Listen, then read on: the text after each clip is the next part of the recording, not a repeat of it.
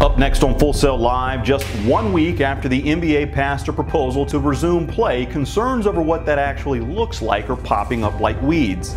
In Major League Baseball, the game of tug-of-war continues between owners and players as impatience mounts. Plus, new developments in the lawsuit between Zion Williamson and his former marketing agency that could put Duke, Coach K, and Nike all on the forefront of potential violations. What's happening? Michael Vick with you today, and welcome to another edition of Full Sail Live. Listen, if you feel anything like me, it's a bit like Phil Connors in Groundhog Day. Just when we feel like we've made some progress one day, we wake up to the same questions the next. Enter the NBA, where last Friday the Board of Governors met and approved a proposal to resume play July 30th. But concerns over safety with coronavirus remain, and we still don't have the answers. For instance, how often is testing? What if one person tests positive? What type of domino effect is that going to have with everyone being on the same court? Some coaches are over the age of 60. What does that mean? Well, at the very least, it means that without these answers, a growing number of players have their reservations. As far as actually playing and going back down into Orlando, I'm still up in the air a little bit because I really don't, we don't have all the details. We don't know a lot of information.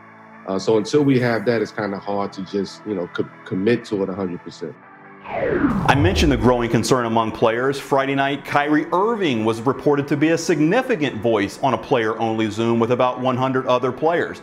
The discussion was over any and all concerns with virus protocols, as well as the possible distraction that coming back could have on the focus of creating real change with racial injustice. Switching gears to baseball, where it's mostly been in reverse lately, but might we finally be making progress? Yet again, the back and forth continued this week. Today, Major League Baseball countered again, proposing 72 games at 80% proration, but only if the postseason is completed. If not, that number drops to 70%. They also imposed a Sunday deadline for players to respond. The feeling is that this will once again be rejected. The MLB PA has remained tightly galvanized against taking what they call a second pay cut. They want fully prorated salaries as agreed back in March.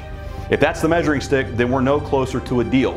What we are approaching is the 11th hour. If the two sides can't come up with a deal together real soon, Major League Baseball does have the power to impose a schedule of its desired length, which would probably be 48 to 50 games.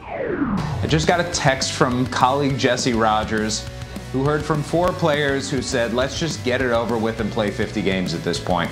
That's the feeling of the players right now, and it's frustration and it's disillusionment, but they are also intractable right now, so it's going to be interesting to see when they counter, which they're going to do by Sunday, which is when MLB has asked for a response to this, what exactly they counter with. So as baseball tries to figure out the present, we still got a glimpse of the future. Thursday's 2020 MLB draft saw Arizona State slugger Spencer Torkelson taken #1 by the Detroit Tigers. Torkelson smashed 26 homers as a freshman in 2018, annihilating Barry Bonds' freshman Pac-12 record of 11.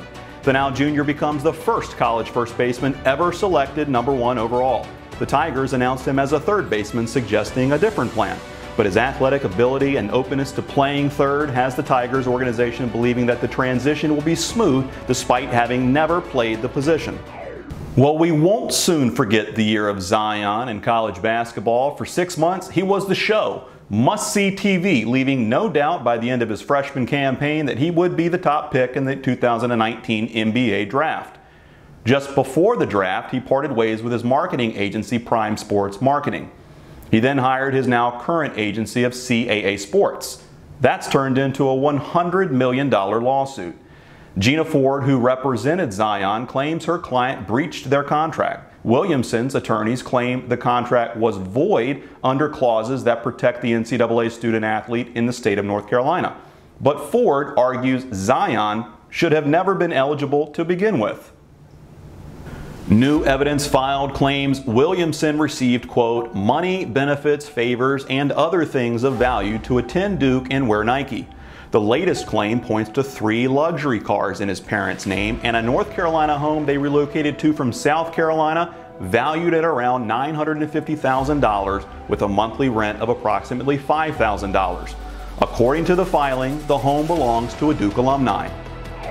Of course, the subject of college athletes receiving improper benefits is nothing new, but Duke has always remained above the fray.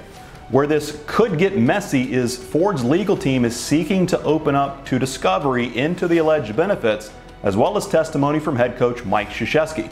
If this does get that far, this could have far-reaching implications for Duke, Coach K, and Nike if this case isn't settled soon. Coming up after the break, the NFL is putting their money where their mouth is. What they're doing to combat racial injustice next on Full Sail Live.